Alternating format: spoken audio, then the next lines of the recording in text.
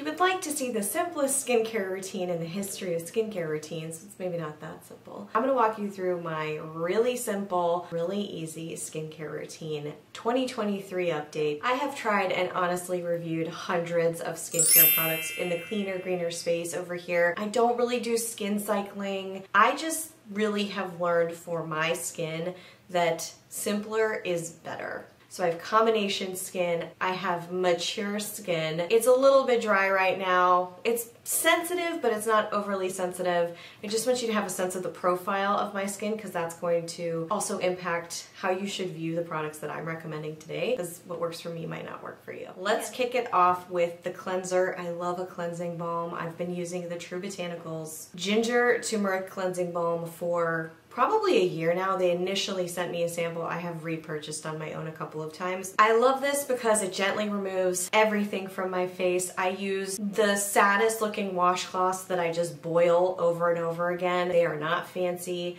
but I rinse and reuse and boil them and use them again to get all the bacteria off. Sometimes I will double cleanse, but I usually don't need it. And the washcloths are actually a really important part because they're not really thick or nubby. They're actually pretty thin and soft, so they're not exfoliating more than I would want to have anything exfoliate. So that's kind of a key. I use warm water, never hot, although sometimes I've used hot. But I love that there's AHA in here, so there's a little bit more skin exfoliation, but it is not at all intense or aggressive or abrasive. My skin never looks bright red after using it or anything like that. So I love this as a first step for cleansing and just rinsing away the day. I've tried so many different serums. I have tried retinol and it has irritated the crap out of my skin, and I know it's a whole process. I am considering using it again. I just want to add that little caveat here. There's not a ton of, I hate this phrase by the way, anti-aging, pro-aging well products in this mix necessarily. It's just to nourish and boost the skin. I have liked the Maya Chia Straight A Retinol. It's been really nice. I've tried bakuchiols like the Herbivore. Currently those really aren't doing as much for me as they used to, so I'm not really in that mode.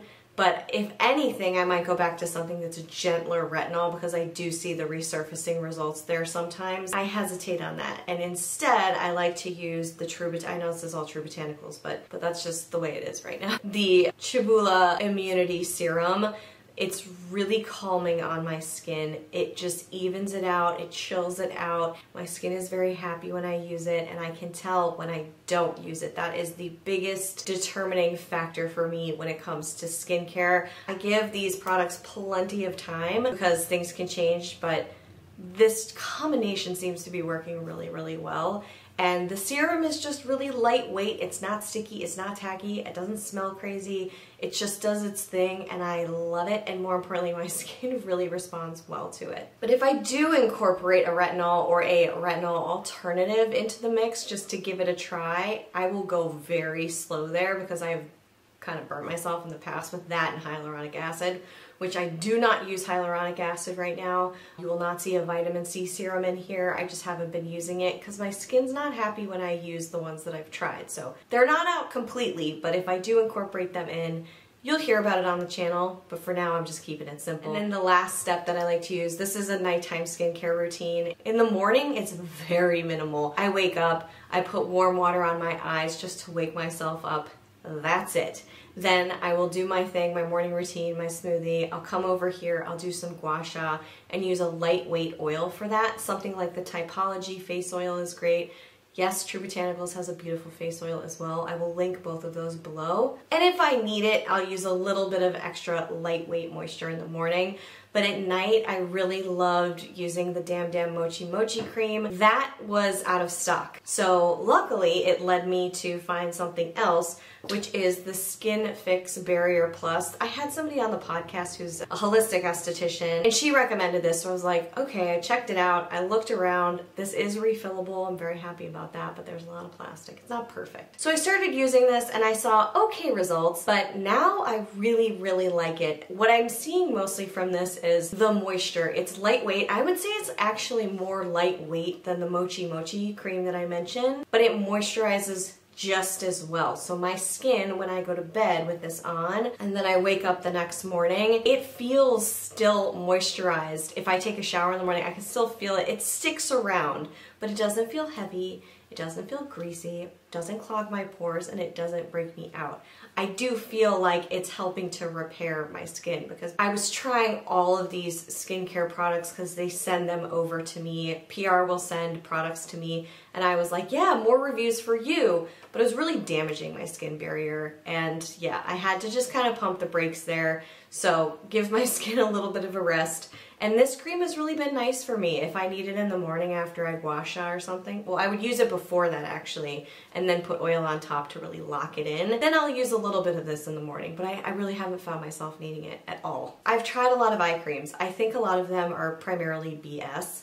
I really like to just put moisturizer under my eye. I think there are eye creams that are effective, but they usually have a higher percentage of actives in there in my experience. I haven't tried a ton because I don't use a lot of heavy duty stuff on my face right now. So if I do, I will mention them to you. But so far, I really don't have an eye cream to share with you that I like, honestly. Lip masks. I do like wearing lip balm overnight. Do you need to buy the Alpine lip mask that I'm obsessed with? Link to that will be below. Absolutely not. You can use something like an Aquaphor. That's totally doable. I've done that before. I was using that because I cut my finger and I had it next to my bedside table. So I was using that as well, but I wanted something with a little bit better ingredients for me. In terms of a lip mask though, I like having it. I feel like it's a little unnecessary, possibly. I have tried a neck cream and a neck serum from Juice Beauty. I didn't find them to be remarkable. I didn't see any massive results there.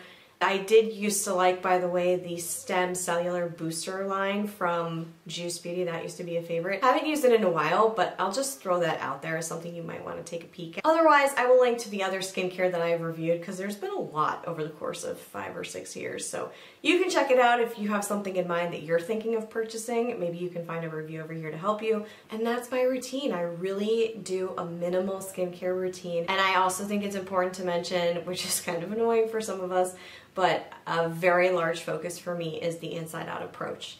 That isn't just drinking water, although that is a part of it. Minerals, things like that, green stuff on my plate. I try not to overcomplicate, and I meditate.